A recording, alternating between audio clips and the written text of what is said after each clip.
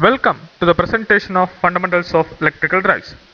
Myself, M. Kaliyamurthy, working as an Associate Professor in the Department of Electrical Electronics Engineering of PSNA College of Engineering and Technology, Dindigul in Tamil Nadu. In order to understand the fundamentals of electrical drives, the listener should have undergone some courses, namely power electronics, control systems, and electrical machines. Along with these three, the listener should also have a basic knowledge of electric circuits. Assuming that the listener has good knowledge on the power electronics, control systems, electrical machines, and electric circuits, I further proceed my lecture. In ancient days, humans and animal power are the traditional modes of power utilized by the mankind to drive different types of machines required by the people during various stages of the development. The old rope car is one example. In olden days, rope cars were used to traveling from hills to plains, and these rope cars were driven by humans in the earlier days. Later, the bullocks were trained properly and they were utilized to drive the bullock carts.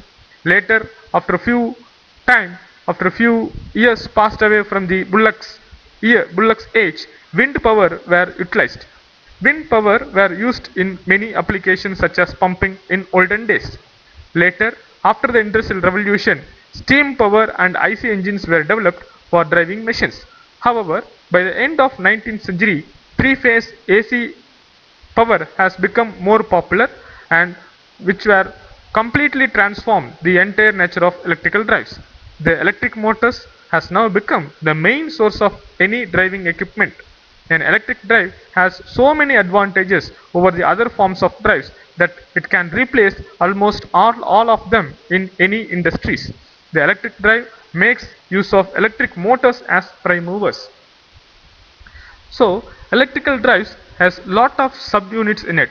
Electrical drive can be classified into induction motor drive, DC motor drive, synchronous motor drive, special electrical machines drive, and so on. So, electric drive is a subject which has to have a complete relationship between the control system, power electronics, and the electrical machines. So, it is a subject which is required for any electrical engineer should have a very depth knowledge on it. So, it is not quite simple. So, journey of 1000 miles of this electrical drives should start only with a single step. So now, what is the meaning of electrical drive? Before going to it, what do you mean by a drive system? Why we require it? Most of the production equipment used in modern industrial undertakings consist of three important components, namely the prime mover, the energy transmitting device, and the actual apparatus, or the equipment that performs the desired job. So, motion control is required in large number of industrial and domestic applications. Like in the transportation system, we require a motion control. In rolling mills, we require a motion control. Paper mills, textile mills, whatnot. In all the industries, we require motion control. So, systems employed in motion control are called as drives. Systems which are employed in motion control are called as drives. Motion control, which in turn requires prime movers. So drives that employ electric motors as a prime movers are called as electric drives. But there are large number of prime movers can be used instead of electric motors, such as we can use diesel or petrol engines as a prime mover, or we can use gas or steam turbines also as a prime movers, and we can even use hydraulic motors also as a prime mover. So systems or driving systems which employ electric motors as a prime movers are called as electrical drives. So in general, I can put something like this.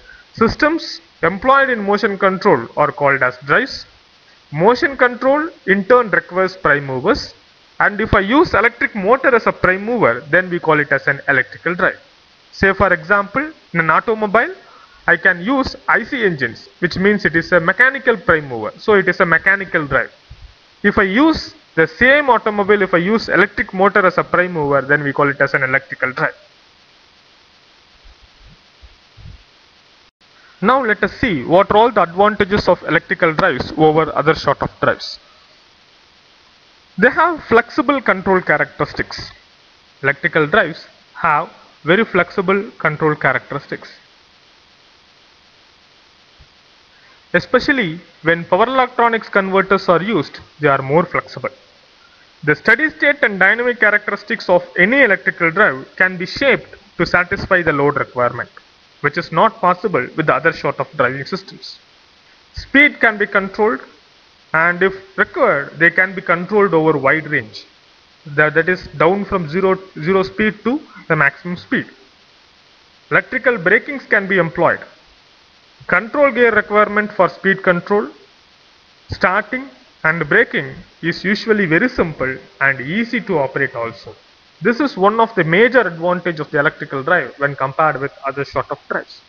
And the electrical drives are available in a wide range of speed, torque and power. They have higher efficiency. No load losses of the electrical drives are very low. Load losses are very low. And considerable short time overloading capacity. That is, when it is started, immediately it can be fully loaded to its maximum extent without any problem, which is not possible with the help of mechanical drives, and can be made in variety of designs to make them compatible with the loading systems.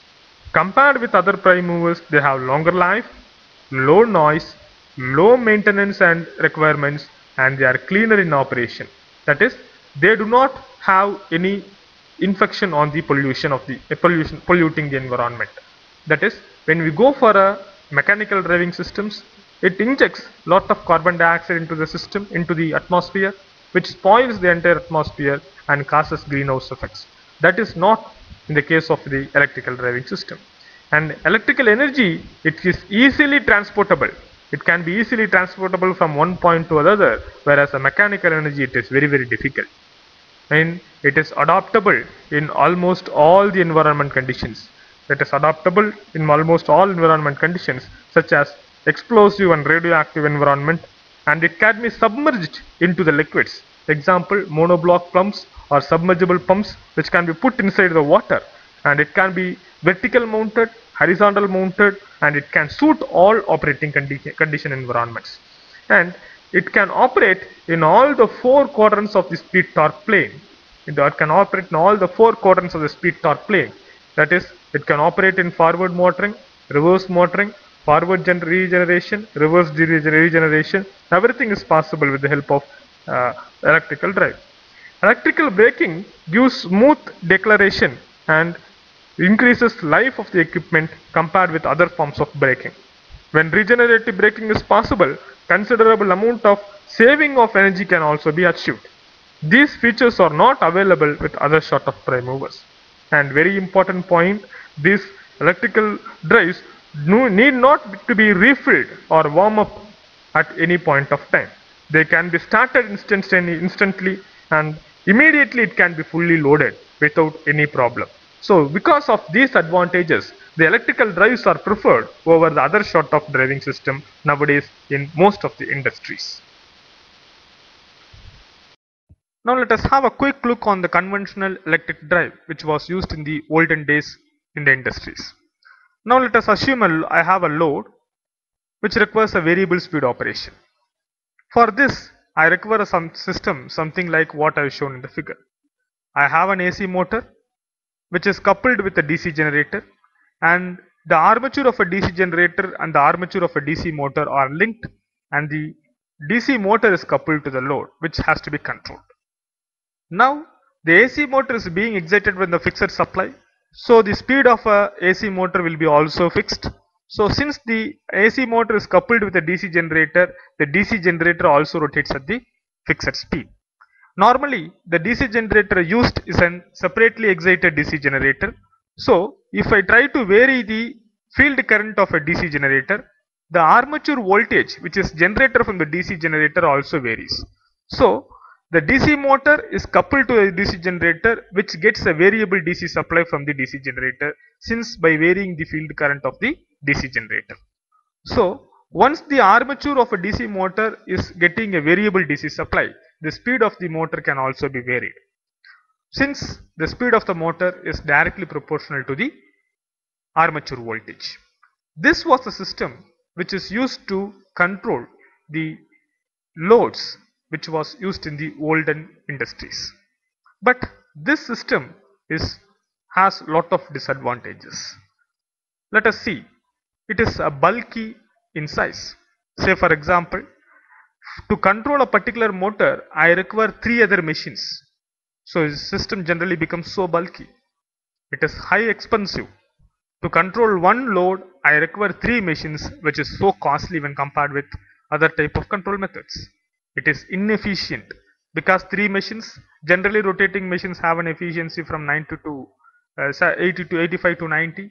So automatically the overall efficiency of the system also reduces. It is so complex.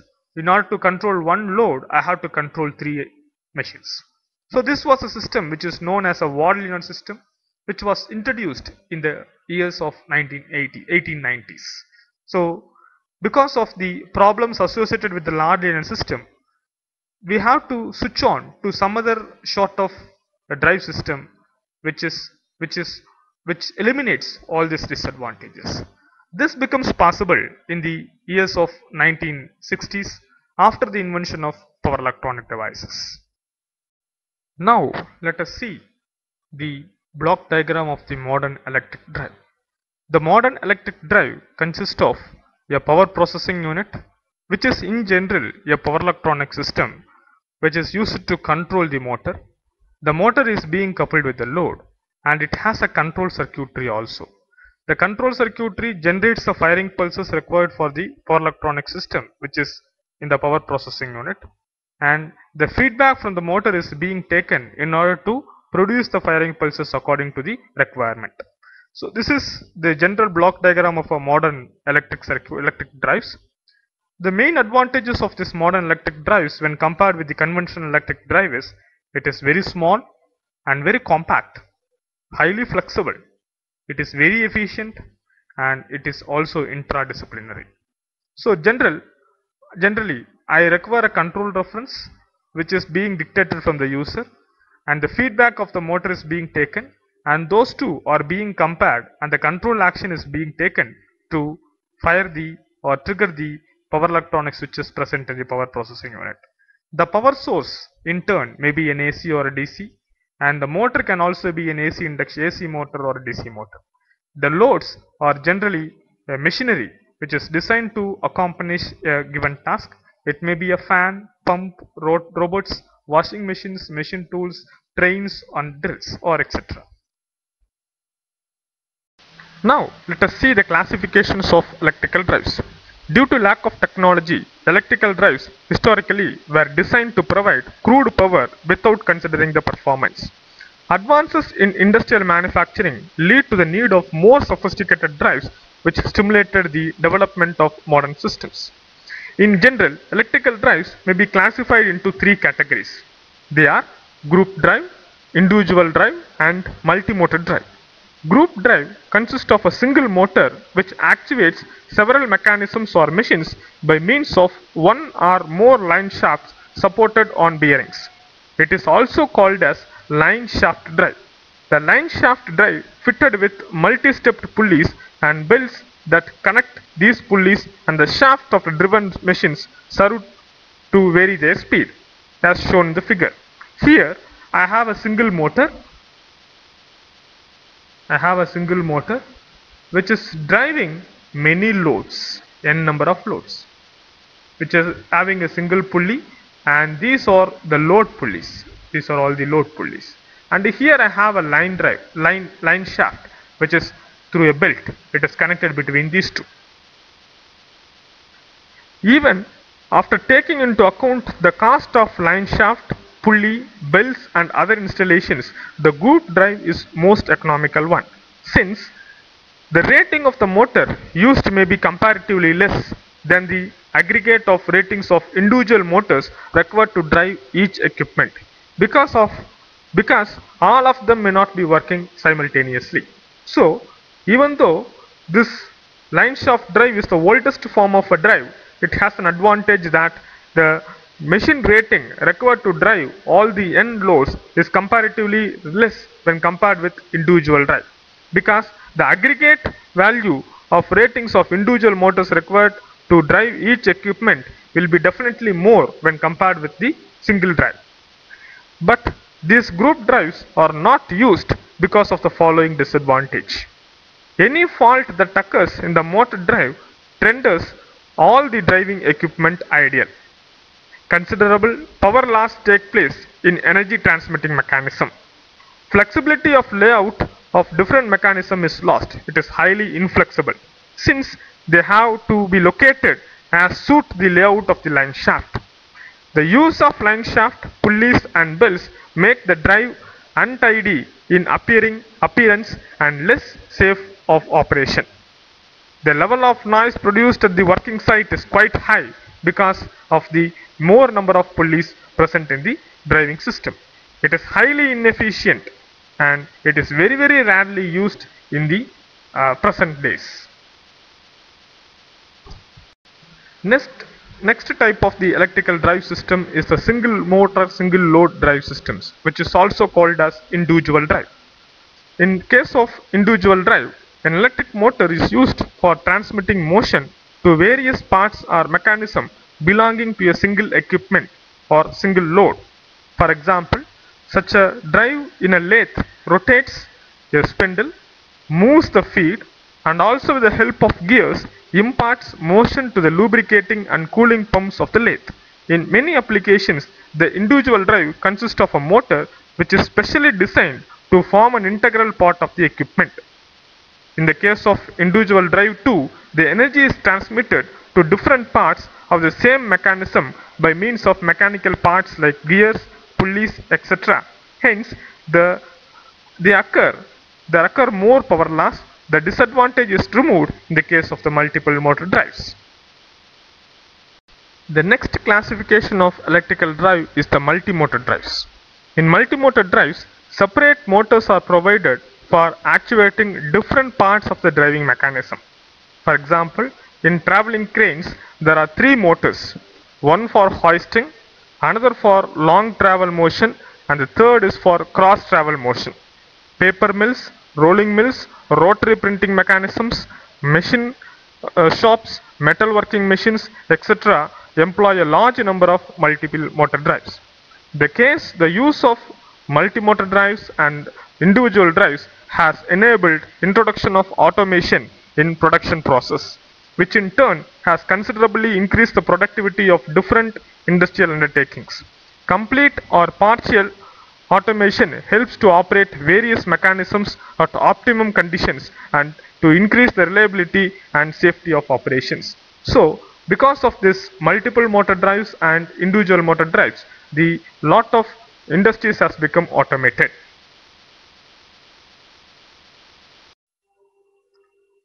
As we have seen already, the basic components of an electric drives are a power source, motor, power processing unit, which is generally a power electronic systems, or power modulators, a control unit, and the mechanical load. So let us have in detail discussion about all these sub-components of an electrical drive system in detail.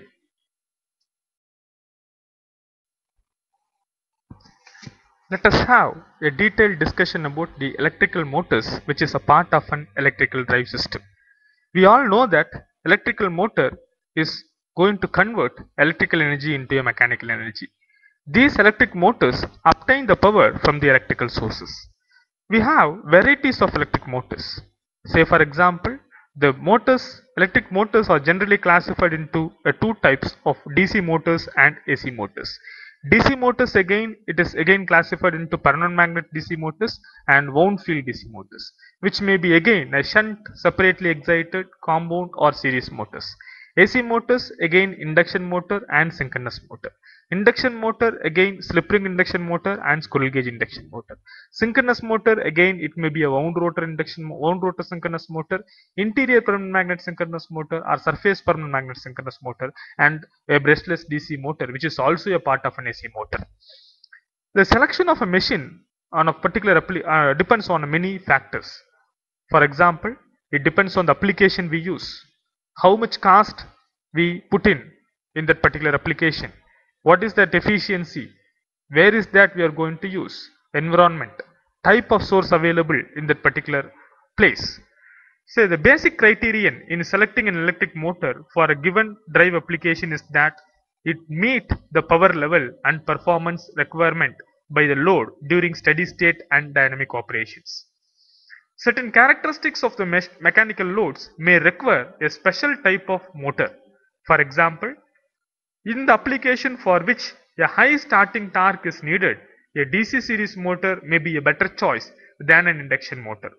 In constant speed applications, synchronous motors may be more suitable than an induction or a DC motors. Environmental factors also affect the motor type. For example, in environments like petrol bunks, where environment must be very free and clean from arcs, DC motors cannot be used unless they are encapsulated. This is because of the electric discharge that is generated between the motors and brushes, motor brushes and its commutator segments. In those cases, a squirrel cage induction motor or other brushless machines are probably the better options. The cost of electric motor is another important factor. In general, DC motors and newer type of brushless motors are the most expensive machines, whereas squirrel cage induction motors are among this or very cheaper. So thus, based on all these factors, only we can decide whether which particular motor and has to suit the environment very perfectly. Now we'll see about the power source, which is the input to the entire drive system. This is the major source which provides energy to the electric motors. The output of the power source may be a regulated, example it may be an utility, or it may be an unregulated supply, generally from the renewable energy sources. Unregulated power sources must be regulated for higher efficiency before it is fed into the motor. Generally, converting an unregulated power source into a form of a regulated one use a power electronic converters. Sources in general can be classified into two types, AC source and a DC source. The DC source, the main sources of DC are batteries, fuel cells and photovoltaic cells. AC source may be derived from a single phase or a three phase utility or from a wind generator. Now let us see in detailed discussion about the power processing unit, which is sometimes also called as a power modulator. What is this power processing unit or a power modulator do in general? It provides a regulated power supply to the motor. It also modulates flow of power from source to the motor in such a manner that motor is imparted speed torque characteristics required by the load. During transient operations such as starting, braking and speed reversal, it restricts source and motor currents within permissible values. Excessive current drawn from the source may overload it or cause a voltage dip. Converts electrical energy of the source in a form suitable to the motor. It is a combination of power electronic converters. It may be a control rectifiers or inverters, or it can be treated as a black boxes with certain transfer functions. It should be more efficient. Ideally, no losses should be occurred in the power electronic converters. It should be very flexible. Voltage and current easily shapes through proper switching control. It is very compact and several conversions are possible with the power electronic converters such as AC to DC, DC to DC, DC to AC and AC to AC. So say for example, if the source is a DC and an induction motor is employed, then the power modulator is required is to convert DC into variable AC. So any such combinations of AC to DC or DC to DC or DC to AC or AC to AC is possible based on the requirement. So the power processing unit is the main heart of the electrical drive system. Now let us see a part of the power processing unit, which is generally a DC to AC converter. The DC to AC converter is generally used when the input supply available at the site is a DC supply and the output voltage required by the motor is generally an AC motor. So A DC supply may be a clean DC supply or a distorted DC supply. Clean DC supply is available from the utility, and the distorted DC supply is available either from the photovoltaic cells or fuel cells. The output voltage of a DC to DC converter should be a sinusoidal voltage which is capable of variable voltage and variable frequency. So DC to AC converter is also called as inverter, which is generally of two types. One is either it may be a 6-step inverter or a PWM inverter. The output voltage of a 6-step inverter has a higher harmonic content, which is not preferable in most of the applications, but it can be used in few applications where the harmonics limits are tolerable. But the PWM inverter output is an AC voltage which has less harmonic content when compared with the single 6-step inverter. But the distorted DC supply, if it is available from a photovoltaic cell or from the fuel cells, the voltage level which is obtained from the photovoltaic cell or the fuel cells is very less in magnitude, and that has to be boosted up to a level required by the motor, and so we require a DC to DC converter, which is generally a boost converter. So first, the output voltage obtained from the photovoltaic cell or the fuel cell has to be boosted up to the level required by the motor, and that has to be inverted either by using a 6-step inverter or a PWM inverter. So a DC to DC AC converter is generally an inverter. The next subunit of a power processing unit is a DC to DC converter. The DC to DC converter is generally used when the input supply available at the site or at the environment is a DC supply, and the motor which is used to control the load is a DC motor. So generally the speed of a DC motor can be controlled by varying the applied armature voltage. The applied armature voltage, if I require to get a variable armature voltage to the motor, then I require a DC to DC converter. So the main job of a DC to DC converter is to convert a clean or distorted fixed DC supply into a variable DC supply. So the DC to DC converter is going to get an output voltage which is generally a variable one. There are three types of DC to DC converter. One is a boost converter, a buck converter, and a buck boost converter.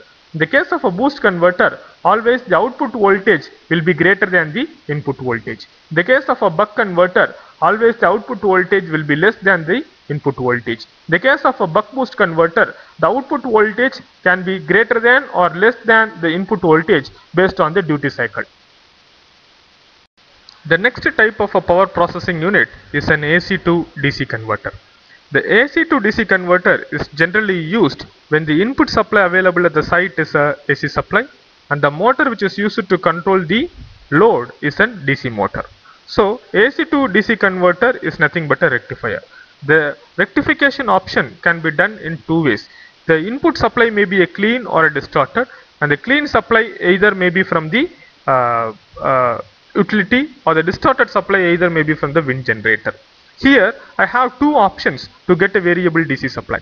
One is the AC supply is converted into a DC supply by using a diode rectifier, and the DC supply output of a diode rectifier can be again given as an input to the DC to DC converter. By properly controlling the duty cycle of the DC to DC converter, I can get a variable output supply across the armature terminals of a motor. Or I can have a controlled rectifier, which is generally a thyristor based control, where the AC supply can be converted directly into a variable DC supply by using a controlled rectifier, by properly varying the firing angle of a controlled rectifier. So this AC to DC converter is nothing but a rectifier which has two options to vary the output voltage. One is either by using the DC to DC converter by controlling the duty cycle, or by controlling the firing angle of a controlled rectifier. The next important power processing unit is the AC to AC converter. The AC to AC converter is generally used when the source available at the site is a clean or distorted fixed AC supply, whereas the machine which is driving the load is an AC motor, which requires a variable voltage, variable frequency. So AC to AC converter is going to convert a fixed AC supply into a variable voltage, variable frequency supply. This can be done by using three ways. First method is The fixed AC supply has been converted into a variable DC supply by using a control rectifier by properly controlling the firing angle of the control rectifier. And the variable DC supply can be converted into a variable voltage variable frequency supply by using a 6-step inverter by properly controlling the switches of the 6-step inverter. This is one method. And the next method is by properly having a diode rectifier, I can convert a fixed AC supply into a fixed DC supply, and by having a PWM control, I can have a variable voltage at variable frequency at the output side of the inverter. This is another method. The third method is by using a matrix converter, which is the recent technique which is used in order to convert directly the fixed DC supply into a variable voltage variable frequency supply at the output side of an inverter.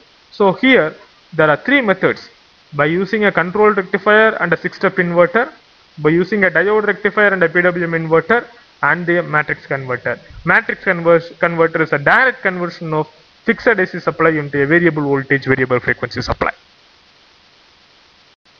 The next subunit of the electrical drive system is the control unit. Till now we have seen power processing unit, power source, and electrical motors. The next subunit of the electrical drive system is the control unit. A well-designed controller should have several functions. The most basic function is to monitor the system variables, compare them with the desired value, and then readjust the converter output until the system achieves a desired performance. So it is something like a supervisory operation.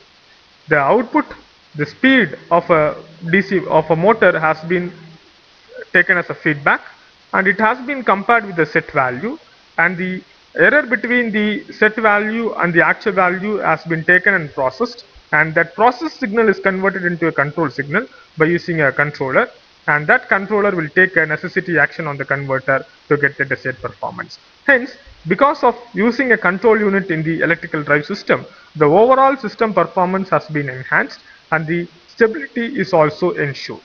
The complexity of putting all the system is based on the requirement. The control option can be of two types. It can be an analog controller or a digital controller. But nowadays, mostly we use digital controller because analog controllers have lots of disadvantages. It is very noisy, it is inflexible, and ideally infinite bandwidth is required. So, in order to eliminate the problems of analog controller, we have a digital controller which is very immune to noise, and it is very easily configurable. It requires only smaller bandwidth, which is especially decided on which is especially based on the sampling frequency.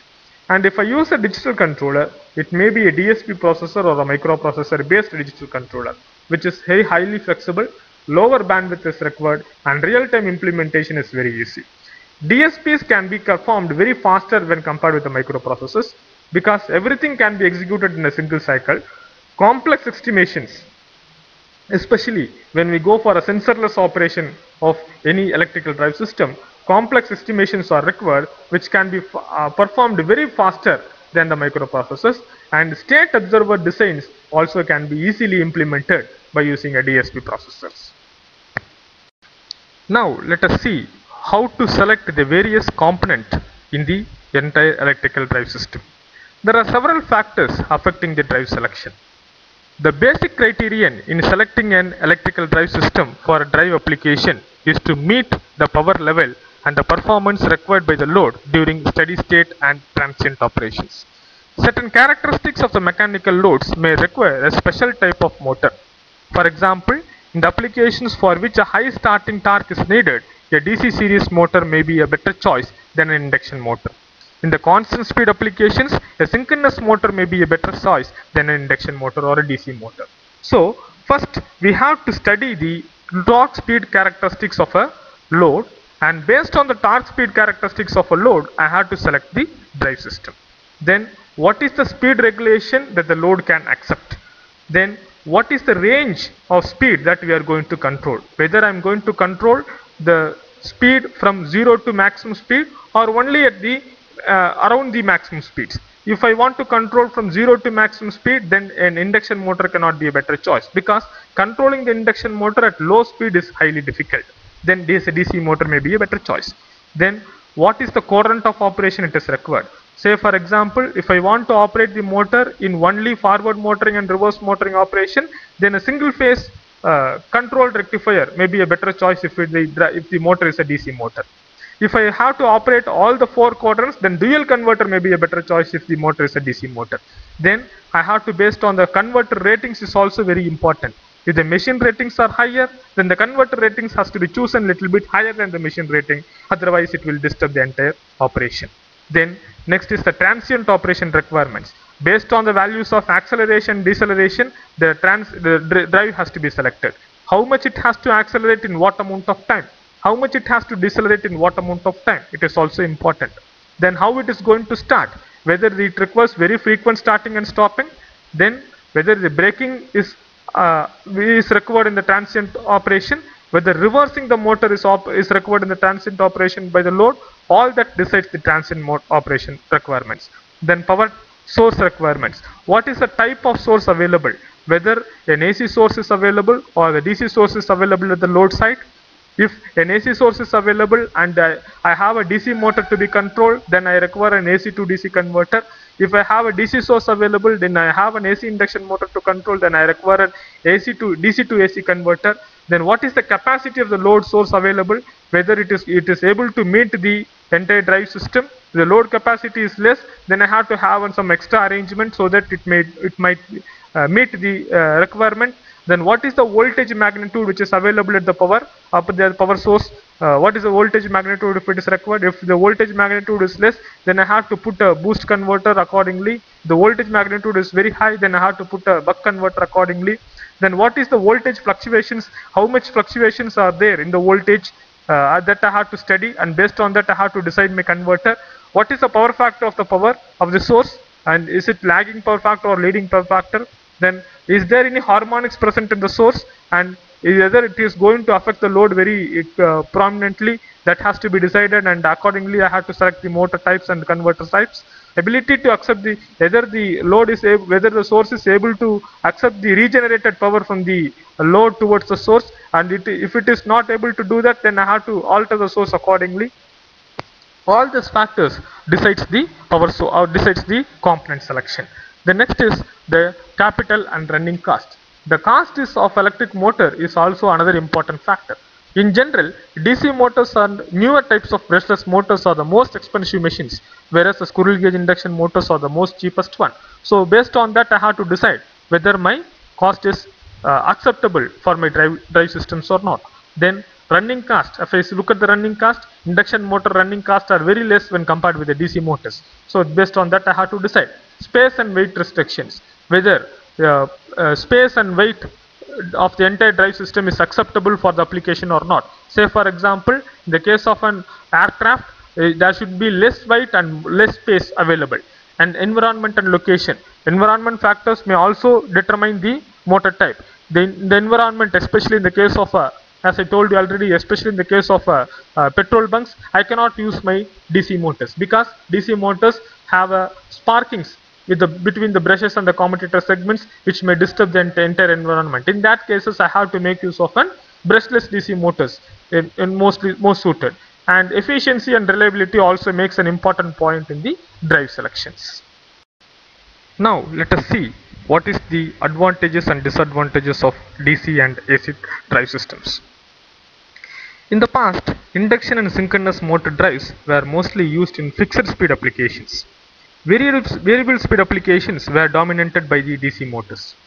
But after the emergence of thyristors in 1957 led to the development of variable speed induction motor drives in late 60s, which were efficient and could match the performance of DC drives. Consequently, because of these advantages, squirrel cage induction motors were spreaded over the DC motors, and it was predicted that induction motor will replace DC drives in a variable speed applications. So, as of motor is concerned, DC motor require very frequent maintenance. DC motors require very frequent maintenance, whereas AC motors, they require only less maintenance.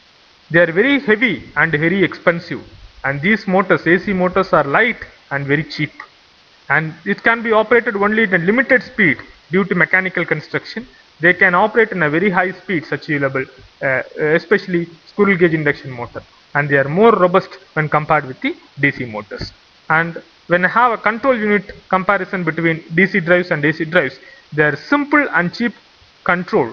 DC motors are very simple and cheap to control, and even for high performance drives they are very cheaper. And decoupled torque and flux control.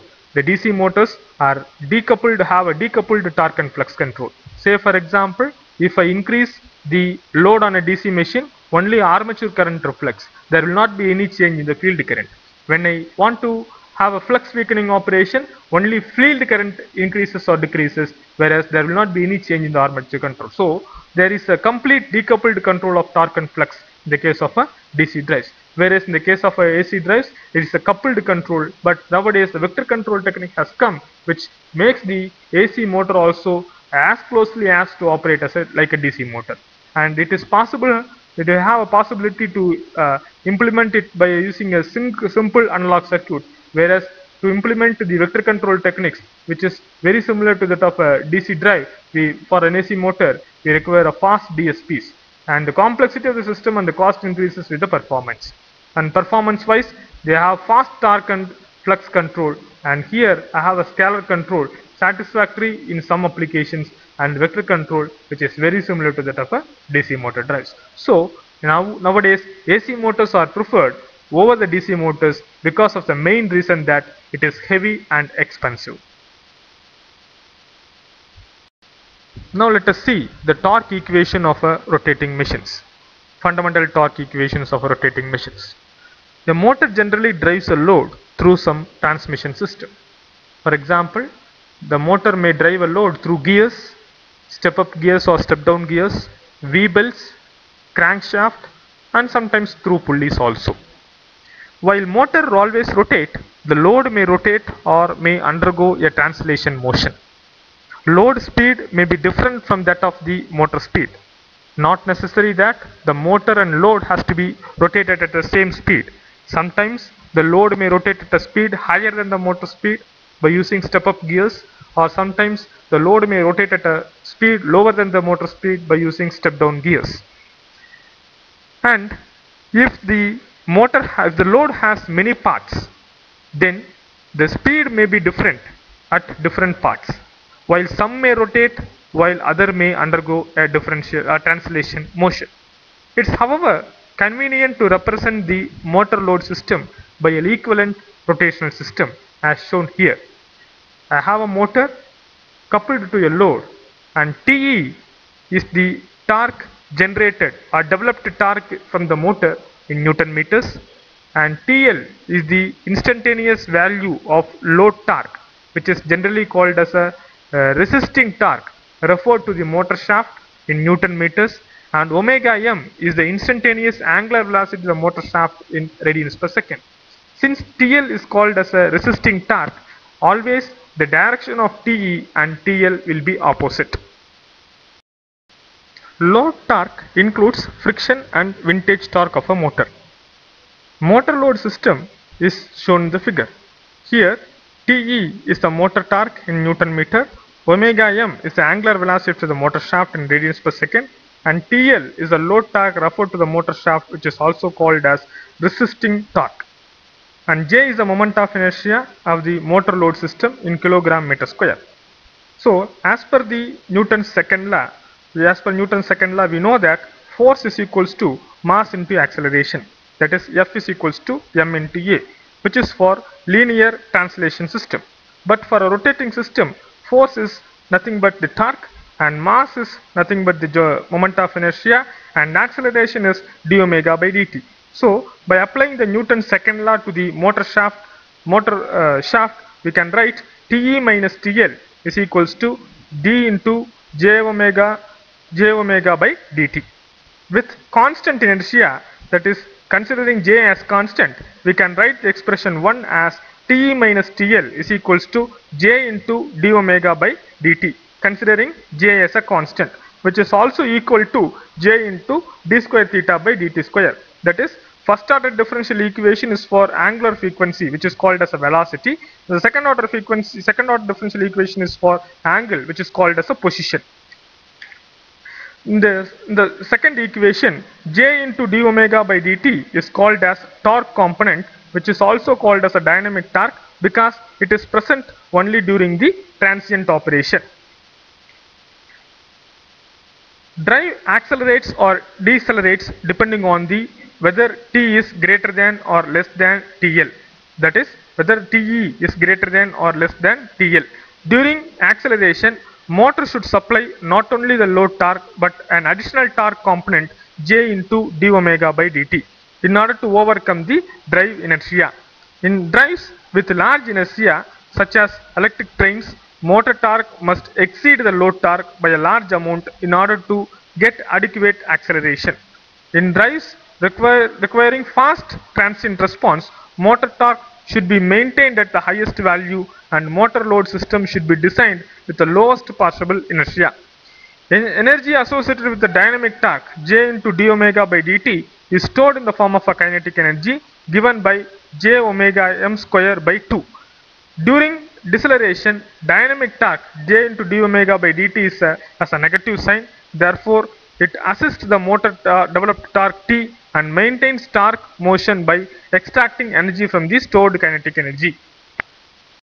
Now, let us see the torque equation for rotating systems with gears. Different parts of a load may be coupled through different mechanisms. As I told earlier, it may be through gears, wheels, crankshaft, or even sometimes through pulleys. These parts may have different speeds and different types of motions such as rotational and translational.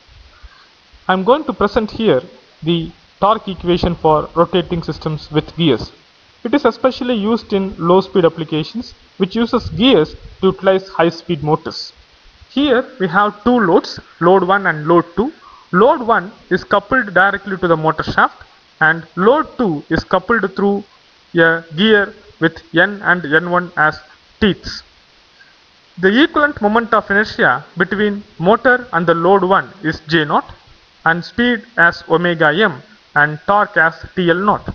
The moment of inertia of load 2 coupled with the gear is J1 and omega m1 is the speed of the load 2 and TL1 is the torque required by the load 2. Now we have to couple this, we have to make an equivalent motor load system for the system which is having two loads, one connected with the gear and one directly through the motor shaft, which will be something like this, which will have a motor with torque TE, omega m as speed and TL as load torque, equivalent load torque, and J be the moment of inertia of the equivalent system. Gear ratio A1 is given by omega m1 by omega m, which is equal to N by N1, where omega m1 is the speed of the load which is coupled through a gear and omega m is the speed of the load which is coupled directly to the motor shaft, and N is the number of teeth on the gear which is connected directly to the motor shaft, and N1 is the number of teeth of the gear which is connected directly to the load 2. So neglecting the losses in the transmission, we know that kinetic energy due to equivalent inertia will be equal to the summation of kinetic energy of moving parts, that is half j omega m square, that is kinetic energy due to equivalent inertia, will be equal to half j naught omega m square, where j naught is the equivalent inertia of motor and load which are directly coupled, plus half j1 into omega m1 square, where j1 is the moment of inertia of load 2 which is coupled through a gear and omega m1 is the speed of the load 2 which is coupled through gear. So if I divide that entire equation by half j omega m square, then we will get the equivalent motor load inertia J, which is given by J equal to J0 plus J1 into omega m1 by omega m whole square, which is nothing but A1 square, where A1 is the gear ratio. Let eta 1 be the transmission efficiency of the gears. Now the power of the equivalent motor load system will be equal to the summation of powers at the loads, that is power at load 1 plus power at load 2.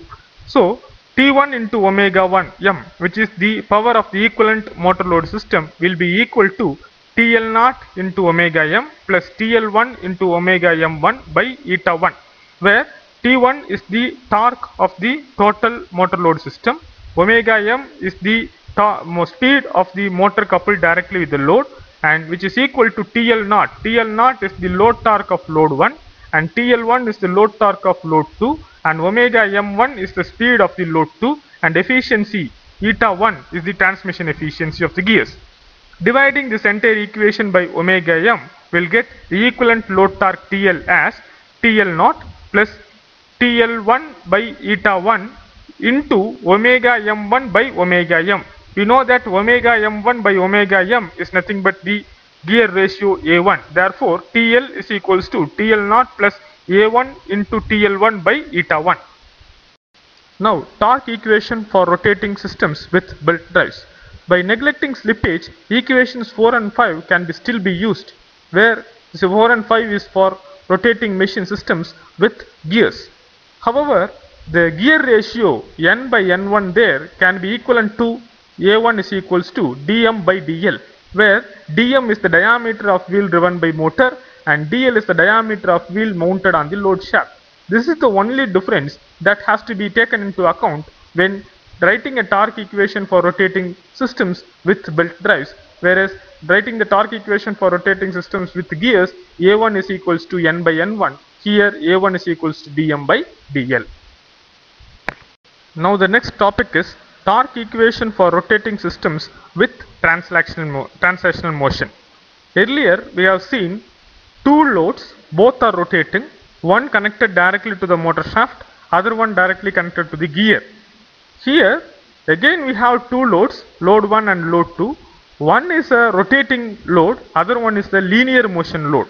So load 1 is coupled directly to the motor shaft and load 2 coupled via transmission system, converting rotational into linear motion.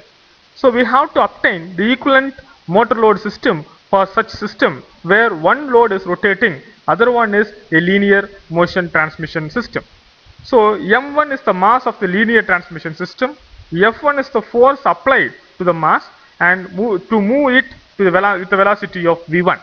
So here m1 is just a proportional to j in the case of rotational system, F1 is proportional to torque and v1 is proportional to omega m.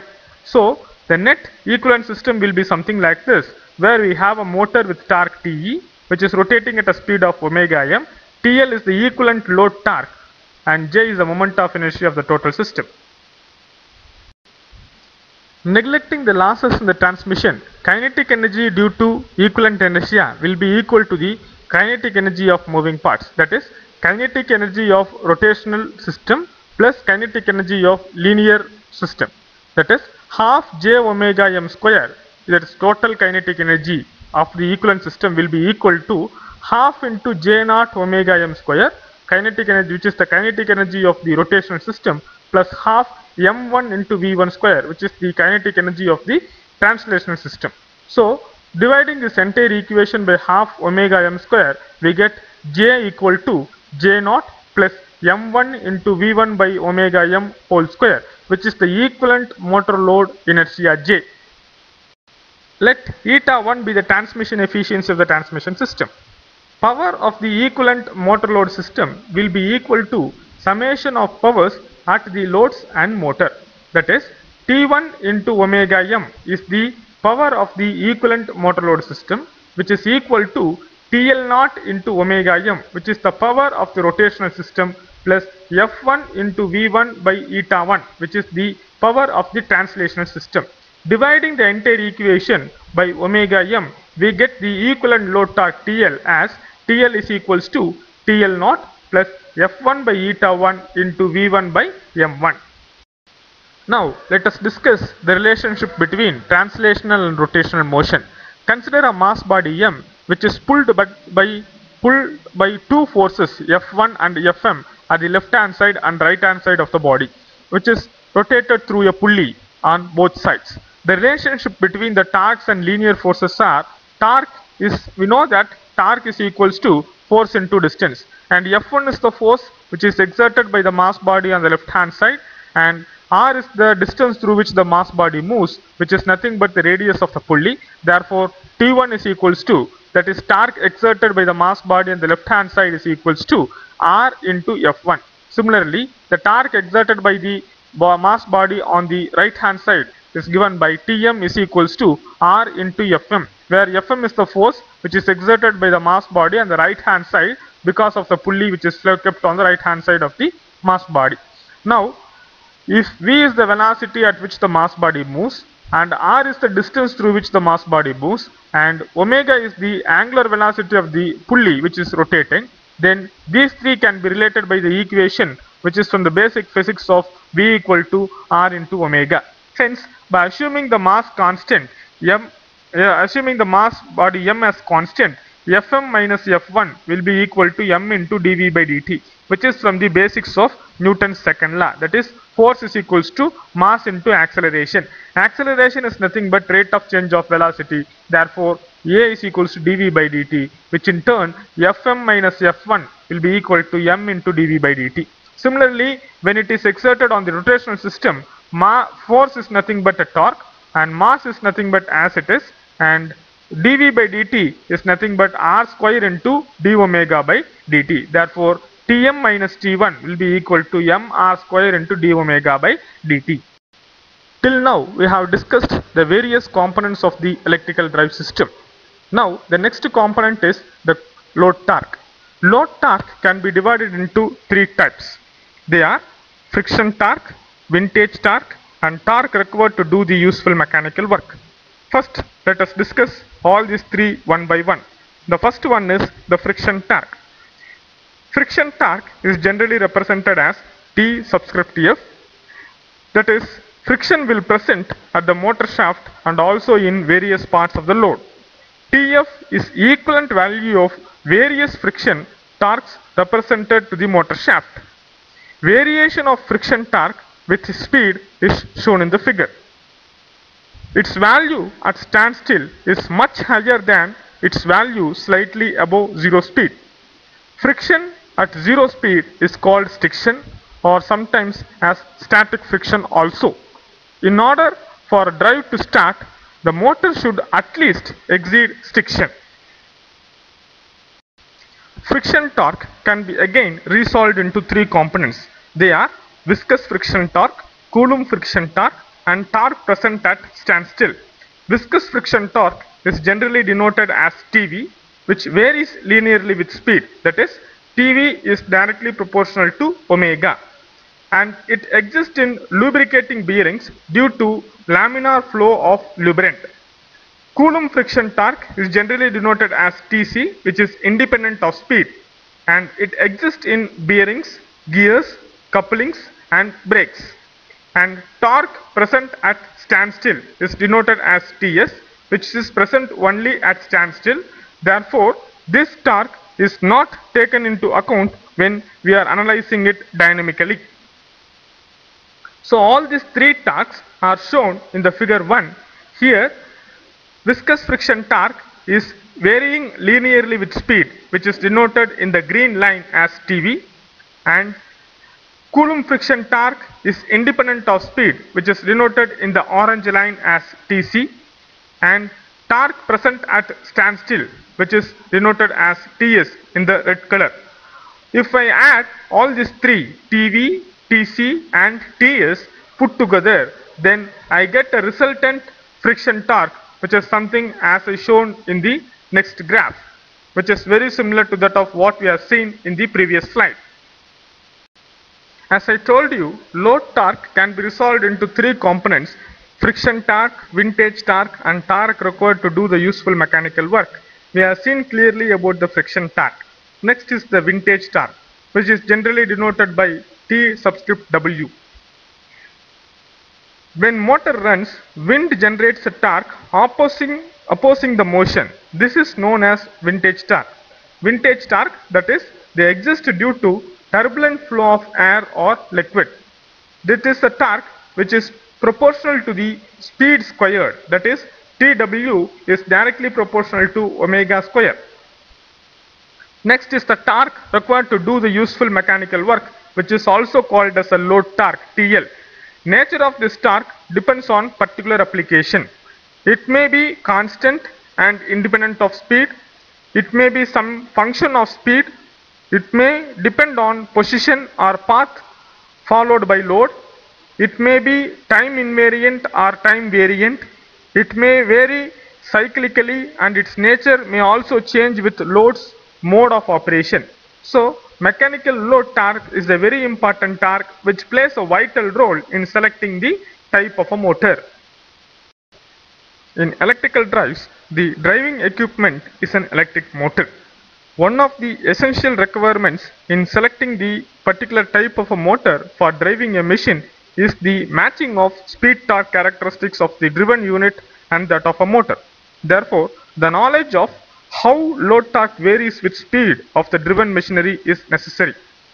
Different types of load exhibit different speed torque characteristics. However, most of the industrial loads can be classified as a function of speed. Therefore, load torque is always a function of speed.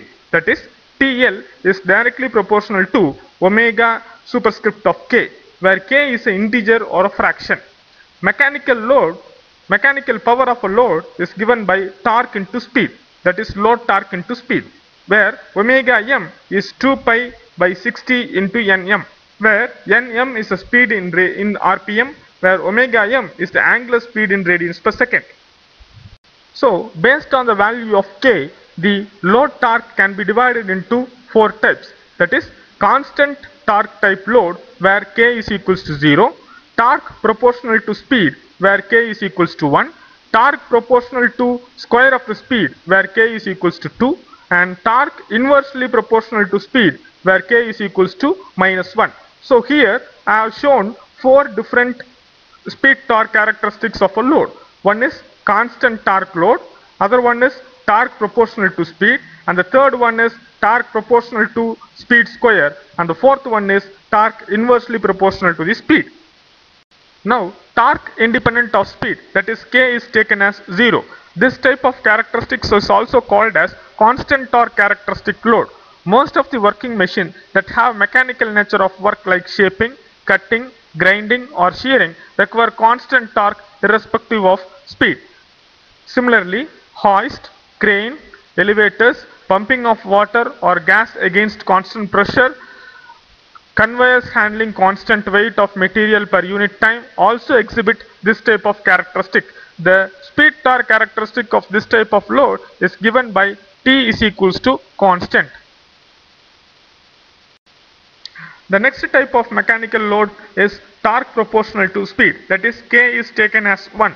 Separately excited DC generators connected to a constant resistance load, eddy current brakes and calendering machines have the speed torque characteristics which is directly proportional to speed. Another type of load met in practice is one in which load torque is proportional to the square of the speed, that is K is taken as 2. The typical examples are fans, rotary pumps, compressors and ship propellers. The speed torque characteristics of this type of load is given as T directly proportional to speed square. And the last type of mechanical load is torque inversely proportional to speed, that is K is taken as minus 1. Certain types of lathe, boring machines, milling machines, steel mill coiler and electric traction load exhibit hyperbolic speed torque characteristics. In such loads, the torque is inversely proportional to speed or the load power remains constant. This type of characteristics is given by torque directly proportional to 1 by omega. Now, before going to the steady state stability analysis of an electrical drive, let us understand what is the meaning of a steady state operating speed. Now, let us recall the general equation which we have discussed earlier. Te minus TL is equals to J into d omega m by dt, which is Te is equals to TL plus J into d omega m by dt. During the steady state operation, there will not be any changes in speed with respect to time. Therefore, d omega m by dt will be equal to 0. Therefore, Te will be equal to TL. The speed at which Te will be equal to TL is what we call it as steady state operating speed. So, at constant speed, Te will be equal to TL. So, steady state speed is the point of intersection between Te and TL of this steady state speed torque characteristics. Now, let us assume that the motor is already operating at a speed of omega r1 corresponding to a load torque of T1. The steady state speed is omega r1. Now, because of some reasons in the load torque is suddenly increasing to a torque of T2. So now we have to adjust the speed torque characteristics of the motor in such a way that it has to attain another steady state operating speed, that is omega r2.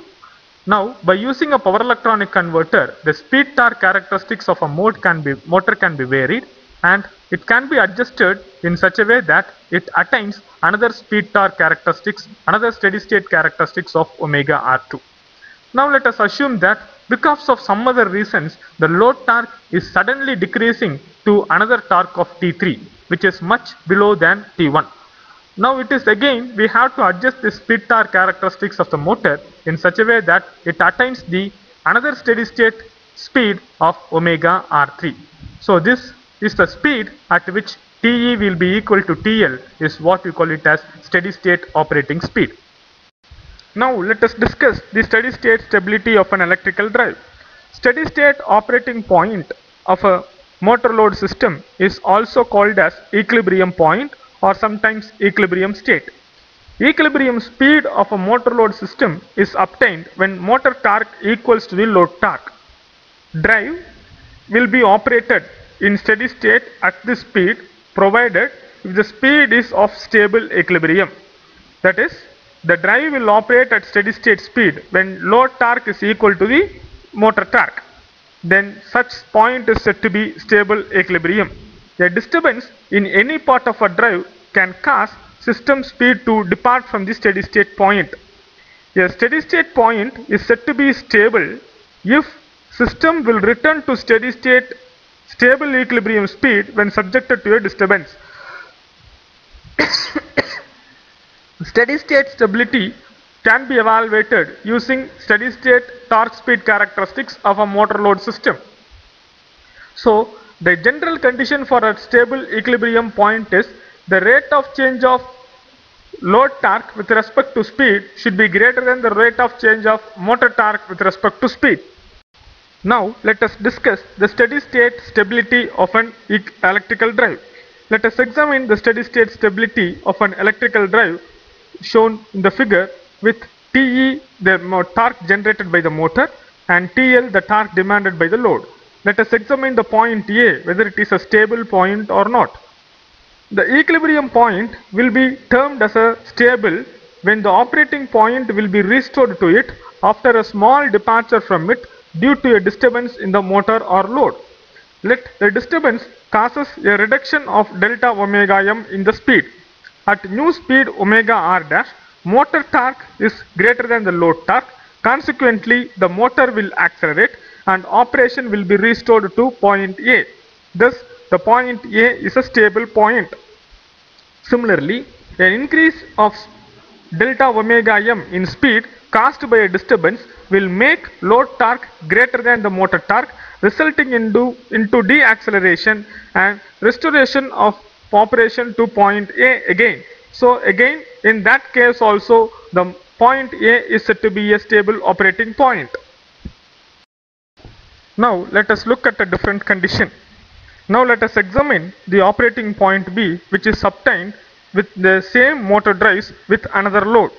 A decrease in speed causes the load torque to become greater than the motor torque, drive deaccelerates, and the operating point moves away from B. Similarly, when working at B, an increase in speed will make the motor torque greater than the load torque, which will move the operating point away from B. Thus, B is an unstable point of equilibrium. Now let us see the torque speed quadrant of operation of an electrical drive. Motor operates in two modes, motoring and braking. In motoring operation, it converts mechanical energy into electrical energy and thus supports the motion. In braking, it works as a generator, converting mechanical energy back into electrical energy and thus opposing the motion. Motor can provide motoring and braking operation for both forward and reverse directions. Power developed by a motor is given by the product of torque and speed. So in the motoring operation, the net torque, net power developed is positive, which means either the both torque and speed should be positive, or either the both torque and speed should be negative for motoring operation. The figure shows the speed torque characteristics of a forward and reverse motions. Power in quadrant 1, power developed is positive because the speed and torque are both positive, and hence the quadrant 1 is called as forward motoring. In quadrant 2, the speed is positive whereas torque is negative, and hence the net power developed is negative, and which makes forward braking. In quadrant 3, the speed and torque both are negative and makes reverse motoring operation. In quadrant 4, speed is negative whereas torque is positive, and hence reverse braking operation. Hence in quadrant 1, net power developed is positive. In quadrant 2, net power developed is negative. In quadrant 3, net power developed is positive, and in quadrant 4, net power developed is negative. Now let me explain the 4-quadrant operation of an electrical drive by using a simple lift system. Here let us assume that we have a building which is having some 10 floors, and we are at the 10th floor, and if we are trying to call a fully loaded gauge from the ground floor, which we call it as a forward motoring. And similarly, when we are at the 10th floor, calling the empty gauge from the ground floor, which is what we call it as a forward braking. Similarly, when we are at the ground floor, calling the empty gauge from the 10th floor is called reverse motoring. When we are at the ground floor, calling the fully loaded gauge from the 10th floor is what we call it as reverse braking. This is a very good example which illustrates forward motoring, forward braking, reverse motoring and reverse braking of a speed torque plane of a electrical drive.